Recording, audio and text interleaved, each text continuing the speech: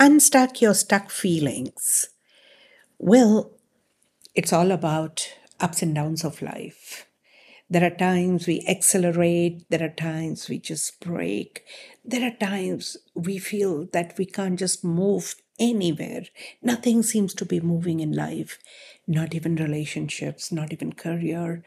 Nothing seems to be doing well for you. This is the stuck feeling. You want to do a lot. You've got plans in place.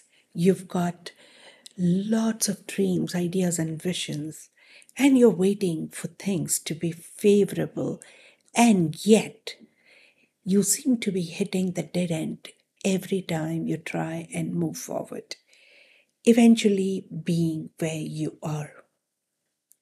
You're not the only one. I have been through that phase several times in my life.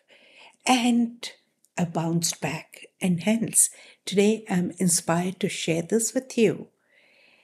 So many people come to me with the whole sucking life. That's what they say. The life seems to be stuck, and what they say is life sucks. Of course, we guys are champions at blaming people, circumstances, all sorts of problems, and even stars for the stuck feeling. The commonest reason they blame it on is black magic. Yes, they feel that somebody's done something wrong, some voodoo stuff, and that's why the life is stuck. When we start working, we often come across a lot of such blame games, which is okay, which is fine. I'm not saying that the circumstances don't exist, the energy interplay does not exist. All this is fine. However, don't you think your thoughts are more powerful than any other energies in the world?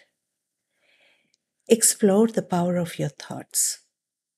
Figure out why you are stuck. And once you understand that, you will set the ball rolling. Here are some of the examples of being stuck. A lady had come to me saying that her marriage is stuck. She neither loved her husband nor she could do anything about her marriage. She was helplessly stuck in her marriage. Not only just helplessly, but hopelessly, because she couldn't see a way forward. She couldn't even imagine her marriage life getting better anymore. Her husband was in love with someone else, and she had nowhere to go.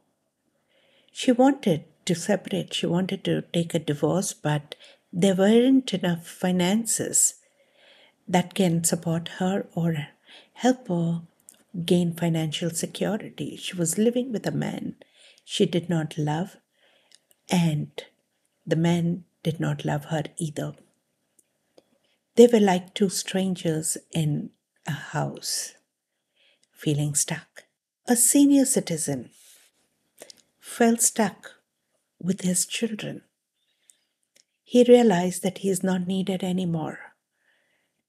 However, he had nowhere to go. He expected children to spend some time, grandchildren to play with him. However, everybody were busy in their lives. At times, some of their behavior and comments felt derogatory, and he missed out on the kind of dignity he would expect from his family. However, he did not know what to do. He felt stuck. The only option left was to go to an old age home, and he was not sure if he would feel comfortable there. A man at 30 felt stagnated because his salary had not increased since last 5 years, and the inflation rate was going on. Expenses were increasing. He couldn't change a job, he did not get the right offer, and he did not know how to demand promotion in the same organization, feeling again helpless, stuck, and hopeless. These are not the only people.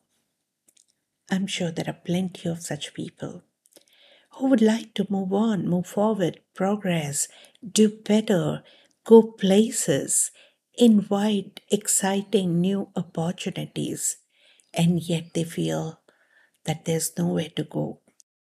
The commonest factor in all these cases was waiting for the right moment. They were hoping that somebody will do something will shift, some opportunity will come. The lady luck would favor them. Their stars could change, people could change.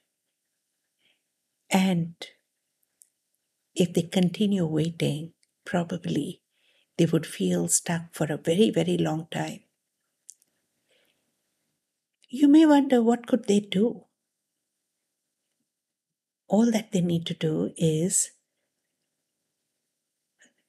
address their personal blocks. So, what are those personal blocks?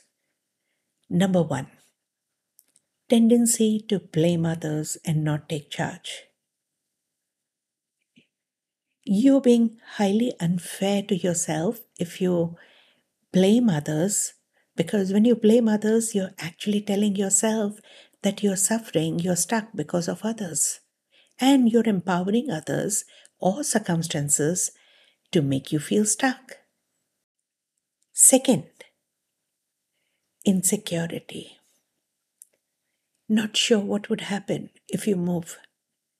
Waiting for certainties, waiting for the right opportunities, waiting for everything to look secure and sure before you could move. Not taking a leap of faith, not taking a jump. If you can overcome your insecurity and have faith in your good fortune, you will eventually move on and move forward. After a brief phase of unrest, uncertainty, you will figure your way out and invite new opportunities and new circumstances in your life. Third is fear of unknown. Again, when you don't know what's lined up for you, you don't want to let go of what is known and familiar. Fourth is attachment. Attachment to your loved ones, attachment to your past memories, attachment to people around you, or the familiar and known circumstances. Your attachment invariably binds you and does not let you move on and move forward. Of course, every individual is different and their reasons are different. I'm just talking about a few of the common reasons, and you may have your own individual unique reason. Here are some of the tips for you to motivate yourself to move on and move forward and not get stagnated. And the first tip is motivate yourself. There has to be an inner inspiration or some motivation for you to move on and move forward. If there's nothing to look forward to, you may as well remain where you are. Find out a reason for you to move on and move forward. What excites you? What interests you? And what motivates you? Ask these questions. And when you find an answer satisfactory enough, you will motivate yourself and figure your ways out. Second is stop waiting for others to do something. Stop waiting for circumstances to change. Probably nothing will change unless you change. When you change, everything around you will change. But if you wait for others to change, you may not be able to change at all. Why would you do that? Third, have faith. Address your self doubt. and rely on your internal strength to be able to face eventualities, uncertainties. Trust your inner self, trust your inner strength, trust your wisdom to be able to figure out the way, even if the future is unknown. Do guided imagery. Familiarize your subconscious mind with future possibilities. Subconscious mind often resists anything that is unknown. So, if the future is unknown, the subconscious mind may tend to resist any movement forward. Under such circumstances, it would be a good idea to use guided imagery. Use positive affirmations. Now, not just any positive affirmation, try and design specific positive affirmation which are based on multi-chakra guidance. Redikall can help you in designing the right affirmations. Recognize your personal block. There can be personal individual block which are not letting you move on and move forward. And the last thing is detachment. It may be easier said than done. Get attached to your current scenario, relationship, and circumstances. It's your attachment which does not let you move on and move forward. Learn to get detached and not indifferent, because there's a difference between indifference and detachment. When you're indifferent, you just do not care. When you're detached, you may care. You may do the needful and yet do not stop yourself from moving on and moving forward. Finally, enhance your self-worth and self-esteem. Know that you deserve better. You are meant to do much more in life than what you're doing. Be optimistic. Look forward to a better future. And have faith that yes, you deserve and you're entitled to a better future.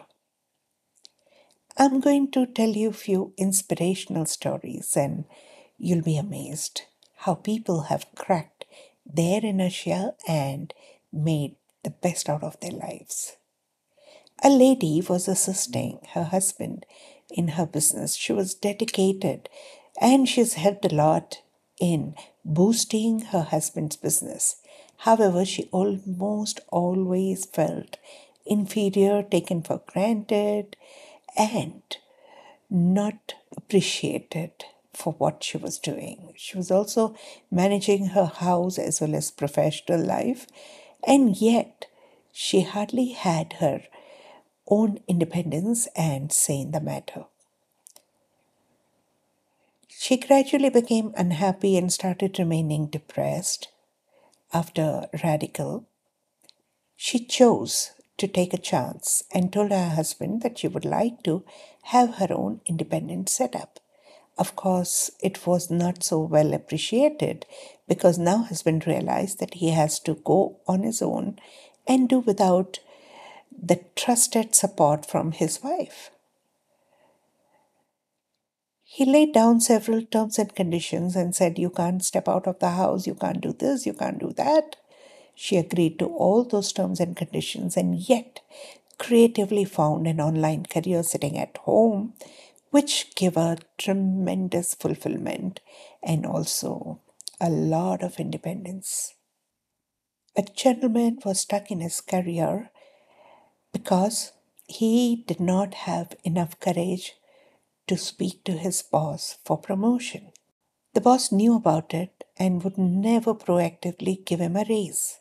He was being taken for granted because the boss knew that he's not going to leave the organization so easily.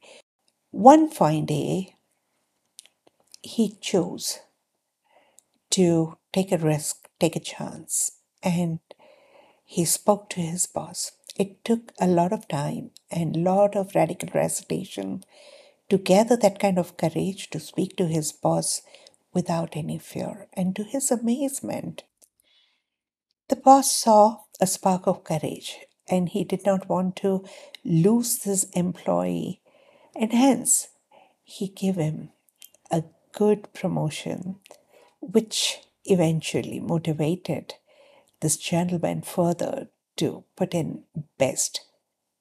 In the subsequent years, he started getting yearly promotion that he deserved. The old man who was unhappy with his family eventually found a good shelter home for old age people.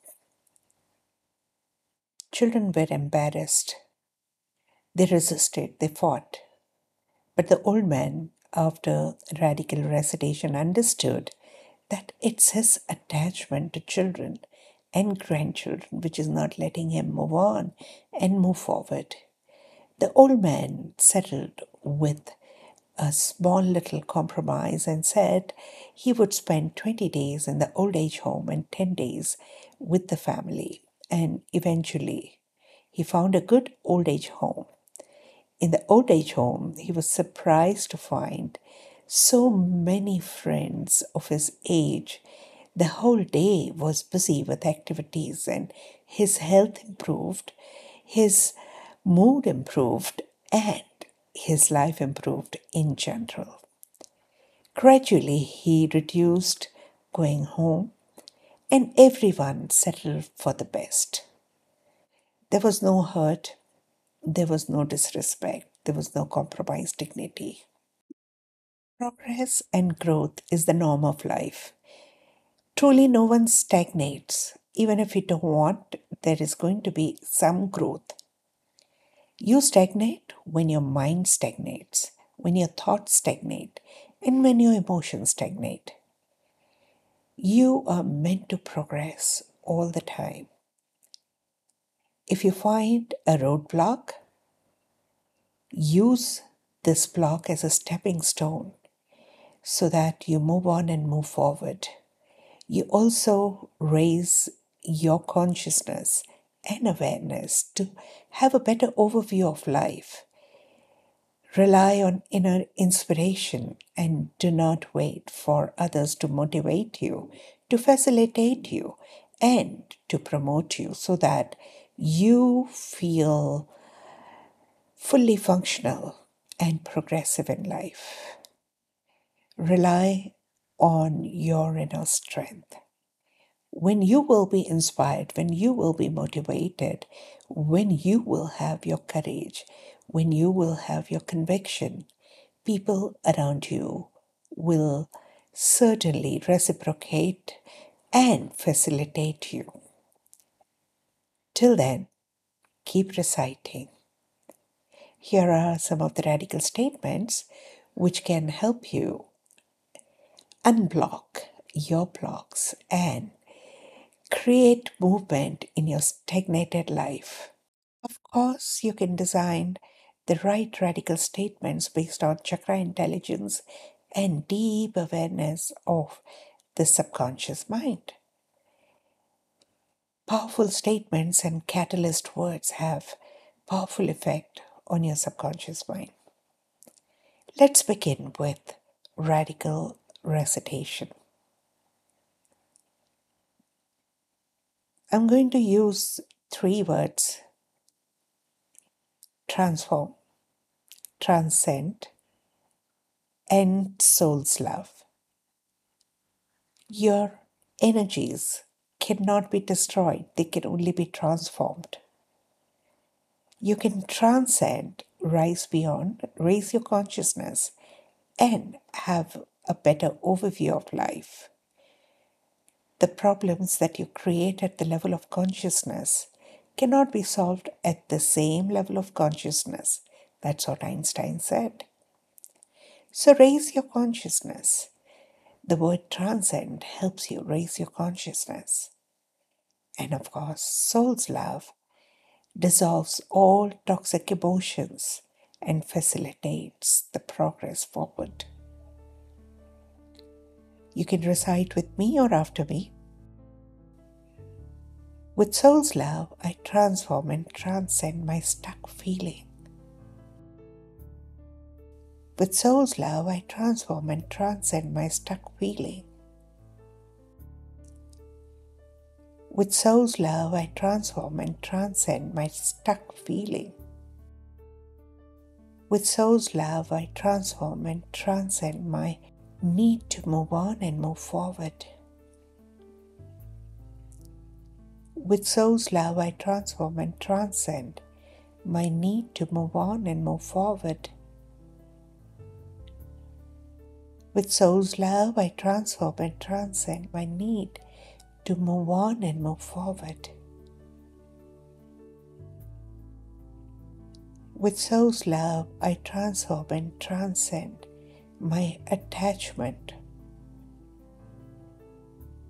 With soul's love, I transform and transcend my attachment. With soul's love, I transform and transcend my attachment. With soul's love, I transform and transcend my attachment to the known and familiar. With soul's love, I transform and transcend my attachment to the known and familiar. With soul's love, I transform and transcend my attachment to the known and familiar. With soul's love, I transform and transcend my fear of the unknown. With soul's love, I transform and transcend my fear of the unknown.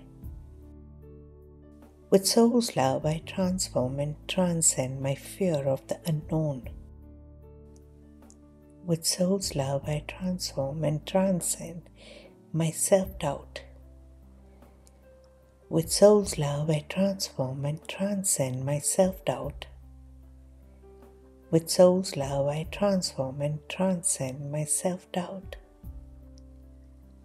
With soul's love, I transform and transcend my need for self-assurance. With soul's love, I transform and transcend my need for self-assurance. With soul's love, I transform and transcend my need for self-assurance. With soul's love, I transform and transcend my resistance to change. With soul's love, I transform and transcend my resistance to change. With soul's love, I transform and transcend my resistance to change. With soul's love, I transform and transcend my need for inner inspiration. With soul's love, I transform and transcend my need for inner inspiration. With soul's love, I transform and transcend my need for inner inspiration.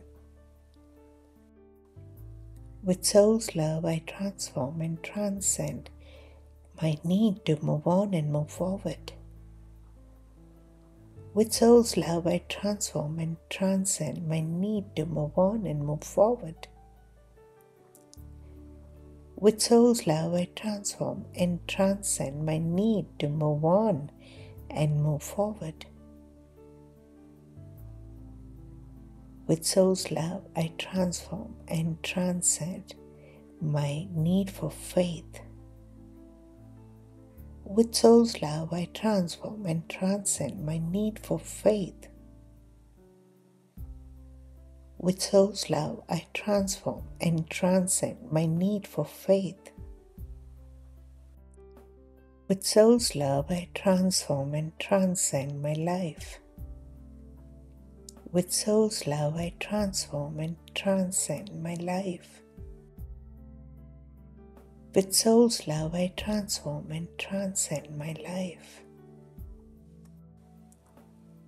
With soul's love, I transform and transcend myself.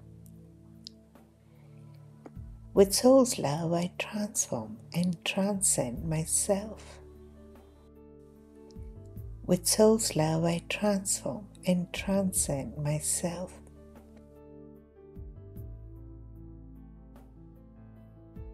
keep reciting, and stay tuned.